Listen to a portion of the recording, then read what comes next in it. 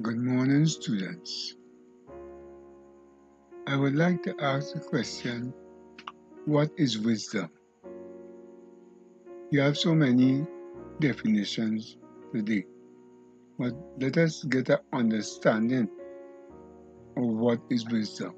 Let us look at the text that we have on wisdom.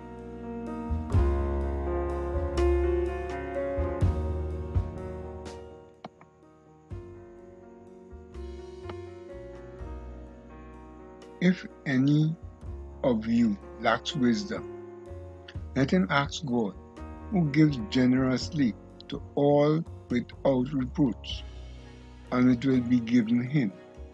James chapter 1 and verse 5.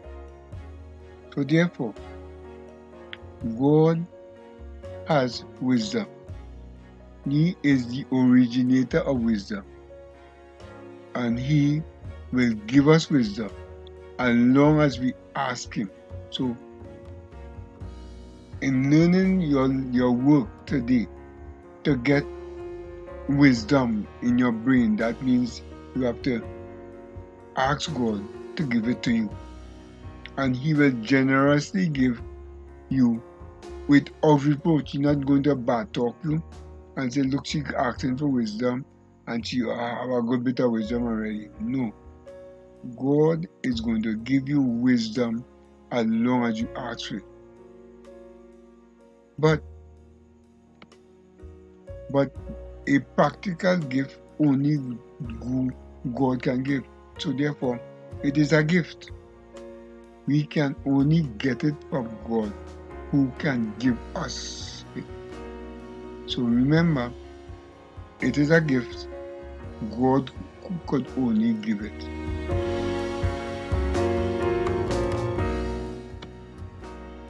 Wisdom refers to the knowledge of God's plans and purpose and the ability to live accordingly. So therefore, another part of it is that we are to live, we give us the ability to live accordingly. So therefore, wisdom has another side to it.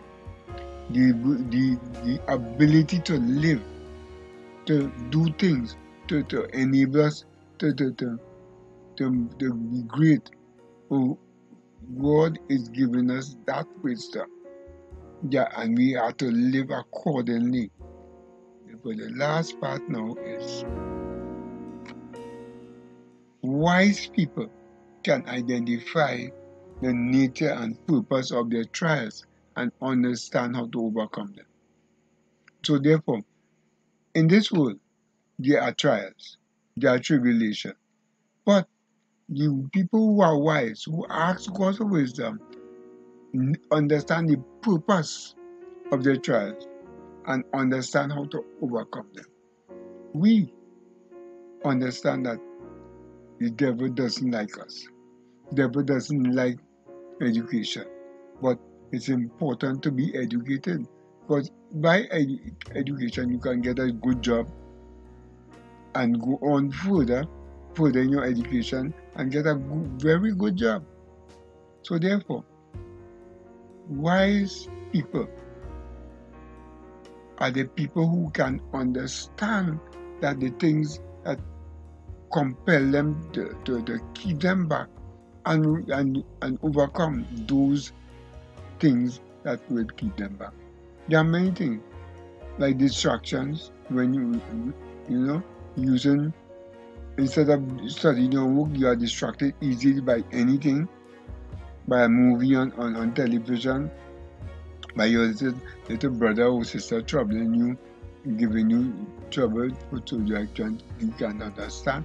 Lord, we need no distraction, and we are going to pray to God that we would not be distracted. Father, wisdom comes from you. These students, give them wisdom and give them liberally, because it's you alone who has the wisdom, and you will give it to them. Let them not to be distracted.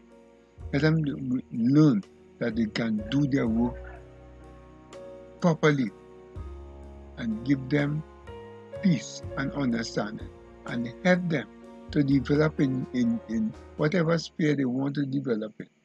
In the name of Jesus, amen and amen.